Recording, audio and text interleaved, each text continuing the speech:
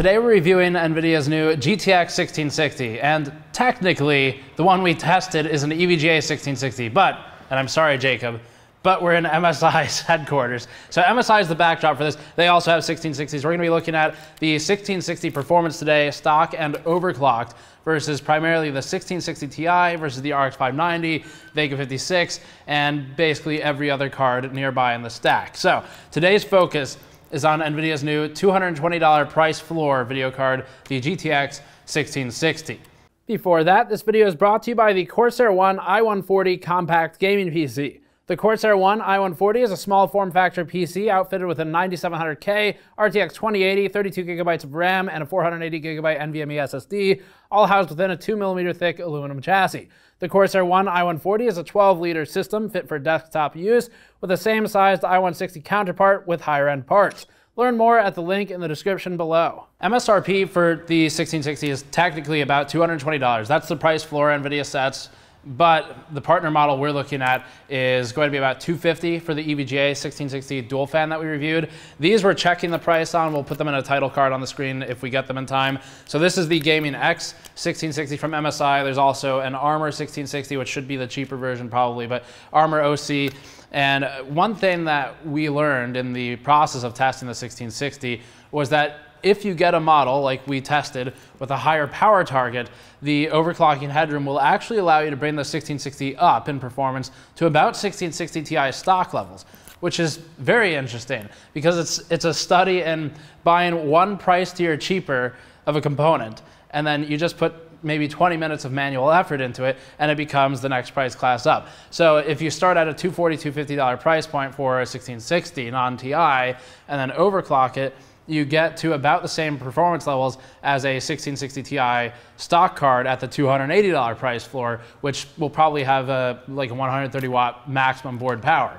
So, and the 1660 that we tested also gets up to about 130 watt board power, and we'll look into these MSI ones later perhaps. So let's get straight into the charts. Patrick ran all the tests for us. We're remote, we're still in China, but we're almost done here. And he ran the tests. We have thermals, power, and gaming to look at today, and then we'll talk conclusions and if it's worth the money, especially at the $250 boosted price point of EVGA's dual fan card that we're looking at today. Apex Legends is still new to our charts and not as heavily populated with cards as our later games. This one is important for its relevance, but also because it's built atop a modified source engine with DirectX 11 as the API, giving us a title that represents performance on much of the games on the market.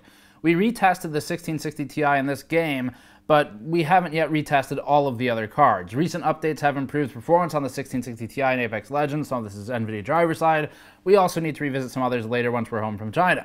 We'll use our multiplayer test course that we heavily detailed in our previous content, tested first at 1080p. This test placed the GTX 1660 at 90 FPS average with high settings, or 101 FPS when overclocked. For reference, the 1660 Ti XC's stock performance was about 99 FPS average stock, or about 102 FPS average when overclocked. We did not see much performance uplift or scaling with the 1660 Ti's overclock in Apex Legends after the update. At least we didn't see as much as before when we first tested the game, and some of this we'll look at again in 1440p. We tested this a total of 3 separate times, including full driver wipes for validation, and confirmed this performance all of those times. The 1660 was the closest to the Ti in Apex Legends, with most other games showing 13 to 17% performance advantage stock to stock between the two. The RX Vega 56 card, for reference, ended up at about 106 FPS average, with the RX 590 card at about 89 FPS average. Tested at 1440p, the 1660 stock card still pulled about 61 FPS average, although lows started dragging behind. Performance is reasonable, and the game can be played at about 1440p, even with this card. It's just that the settings should probably be dropped slightly to better accommodate heavy combat areas and the initial drop-in. The 1660 Ti, for what it's worth, was at about 68 FPS average, posting a lead of around 11% over the 1660 non-Ti. Overclocking the 1660 got it to 72 FPS average, which is where the 1660 Ti OC landed. The two are within margin of error. Sniper Elite 4 is still our best example of a good DirectX 12 implementation. We tested this one with both 1080p and 4K resolution, but please note that the 4K testing is meant to be treated as more of a synthetic representation of performance from card to card. Because we have so many cards on the chart, it's easy to make those comparisons. This is done because 4K gives us a full range of performance without CPU bottlenecks at the top end of the stack, so we can compare the cards all to each other without any performance limitations from the game engine side. Starting with the more synthetic 4K workload, the GTX 1660 posted 39 FPS average, with the lows very close by at 34 FPS 1% and 33 FPS 0.1%. These are pretty consistent overall. Comparatively, the GTX 1660 Ti XE under stock conditions posted 45 FPS average, or a lead of about 16% over the GTX 1660. The 1660 is outperformed marginally by the RX 590, which held a lead of a few FPS average, and is not too dissimilar from the GTX 1060 6GB 37 FPS average. Overclocking the 1660 to 160 MHz offset got it to 45 FPS average, matching the performance of the GTX 1660 Ti stock card, roughly matching the RX 590 Fat Boy overclock results of 46 FPS average, and allowing the 2060 stock card a lead of 24%. Moving on to 1080p testing, the GTX 1660 pushed 110 FPS average stock, allowing the 1660 Ti XE a lead of about 14%. The RX 590 Fat Boy ended up at 120 FPS average, pushing closer to the 1660 Ti than the 1660 in this title. Sniper is compute intensive and allows AMD to leverage its architecture more than most other games do. Overclocking the 1660 got it to 126 FPS average, marking it as equivalent to the stock 1660 Ti XE and within margin of error. It also allowed the card to outperform the RX 590 overclock, but this is insignificant beyond declaring that the two can be made to be equal. The rough 2 FPS difference can't really be called observably better, although it is measurable, but it can certainly show a minimum of equal performance. F1 2018 is next. For this one, tested first at 1080p, the GTX 1660 non-Ti ended up at 92 FPS average, with the lows at about 50 FPS and 31 FPS for 1% and 0.1% lows, respectively. The performance allowed the 1660 Ti XE a lead of about 13.7%, overclocking the 1660 to a 160 MHz offset, pushed it to 104 FPS average, which is the exact same performance we got out of the 1660 Ti XE. Even the lows are roughly identical. Sure, overclocking the 1660 Ti gets it another 5 FPS average, but at some level, it may be better to step down to a 1660 and settle for Ti baseline performance. And keep in mind too, that the 1660 Ti we tested had a TDP of 130 watts, so it's 10 watts over stock, but it did not have any power offset allowance, unlike some of the other cards, like the 1660 non-Ti that we're reviewing today. If you wanted 1660 Ti stock performance, the 1660 could be purchased and overclocked for the same performance level and less money. Vega 56 hit 115 FPS average when stock, for reference, with the RX 590 8GB card holding at 82 FPS average when stock. And just to clarify there, saying for reference means for your reference, not necessarily with the reference card.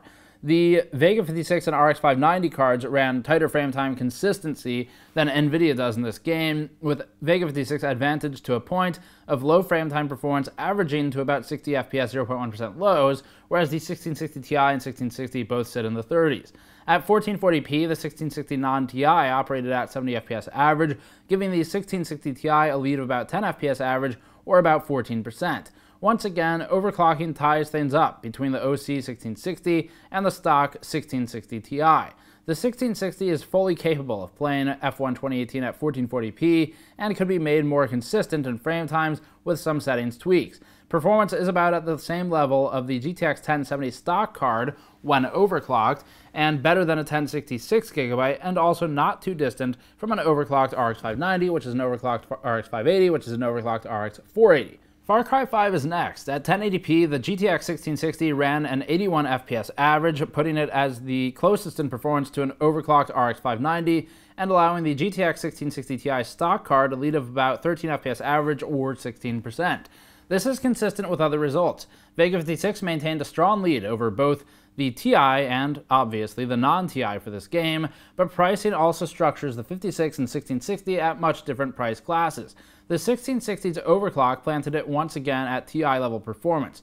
At 1440p, the 1660 card stock still managed to nearly hit the magical 60 FPS mark that everyone wants, and is close enough that it could be made to work reasonably well at 1440p with some settings tweaks. At 56 FPS average and 64 FPS average when overclocked, the card nearly hit 1660 Ti performance even at the higher resolutions.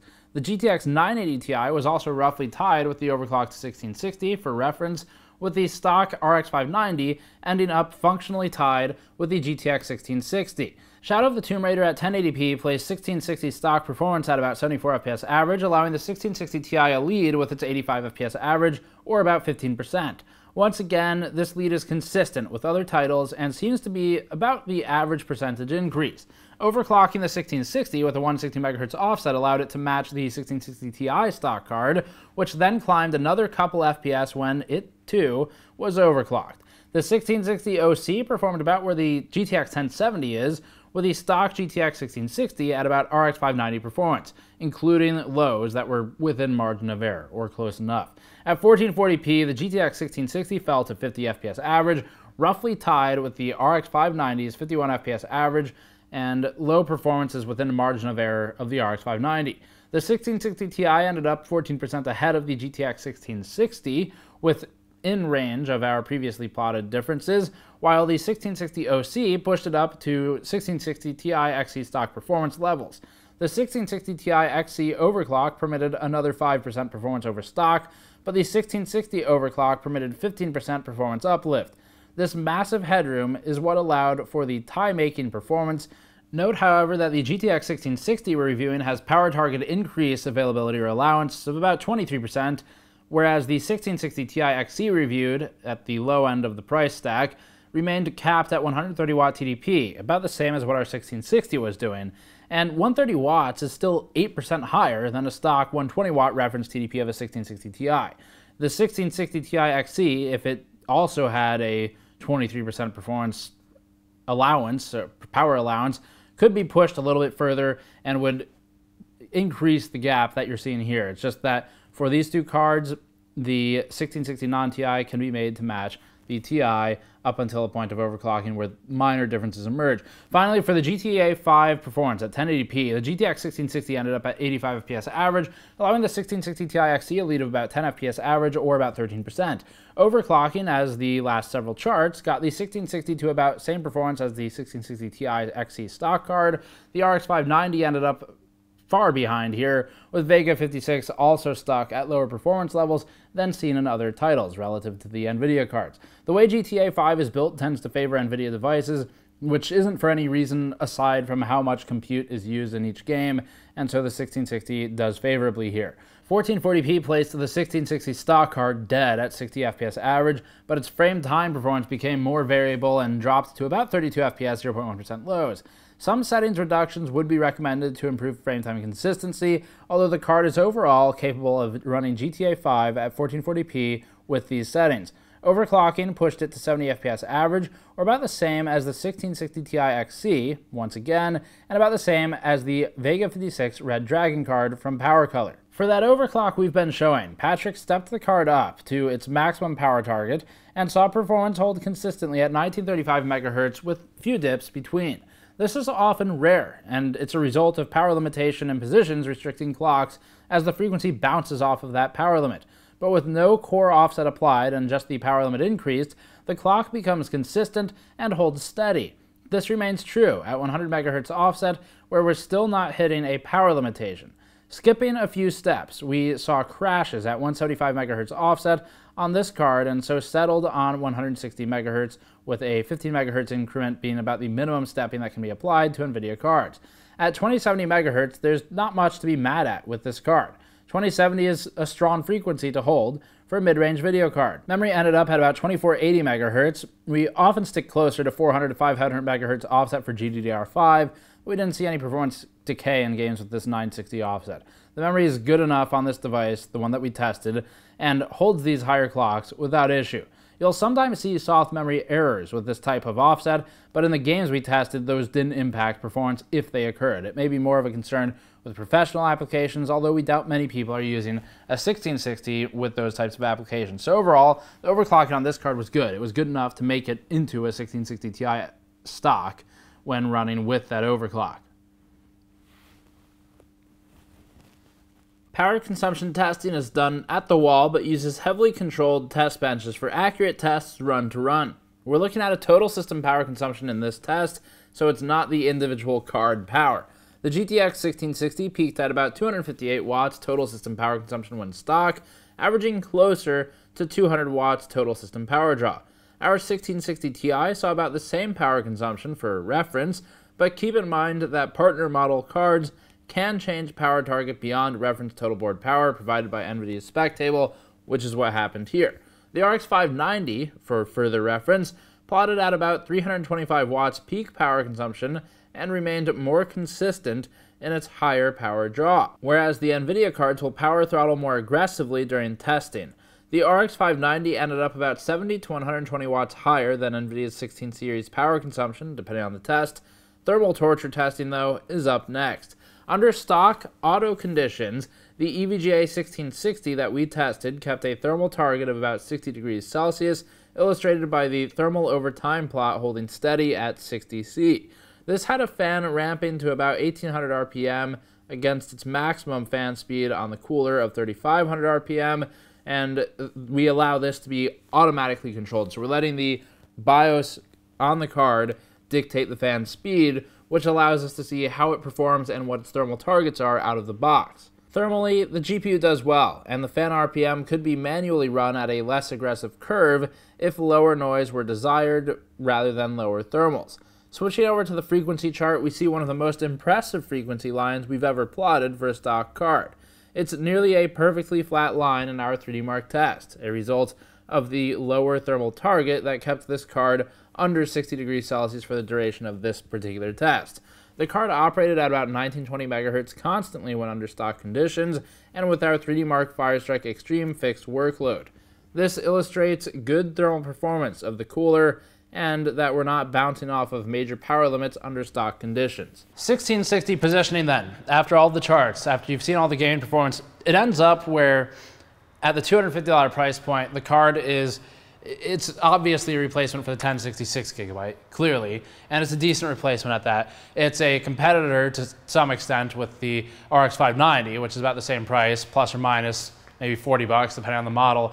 And for the RX 590 to really compete well, it needs to come down in price closer to the 1660 overclock models, or the ones that are easily overclocked anyway, like the one we had. So RX 590 is in a bit of a rough spot right now, performance-wise. The 590, we'd like to see it closer to the $220 range, depending, and there might be some out there at this point. Remember that prices on launch of cards, the competitors of those cards will often change the prices, so you might see the 590 come down a bit by the time this review goes up, and we'll double check and see if that is the case and update in a news video what we think of so. But 590 needs to come down a bit to be truly competitive. 56 we'd like to see stay in the $280 to maybe $310 price range. At that price range, 56 is a really good deal, but it's often more than that, and that's where the 1660 Ti starts to look really good, especially at the $280 price floor for that one. So the 1660, really where it shines, we think, is if you buy something like the dual fan models, maybe like one of these ones in the background here, the Armor or Gaming X or something like that, depending on where the price is, if it's in the 240 to maybe 260 range, and you put 20 minutes of work into overclocking it, you can get it up to 1660 Ti performance when it's stock. So that's really not bad. If you're willing to put in a couple minutes of work, you can save about 30 bucks off the top of the 1660 Ti price.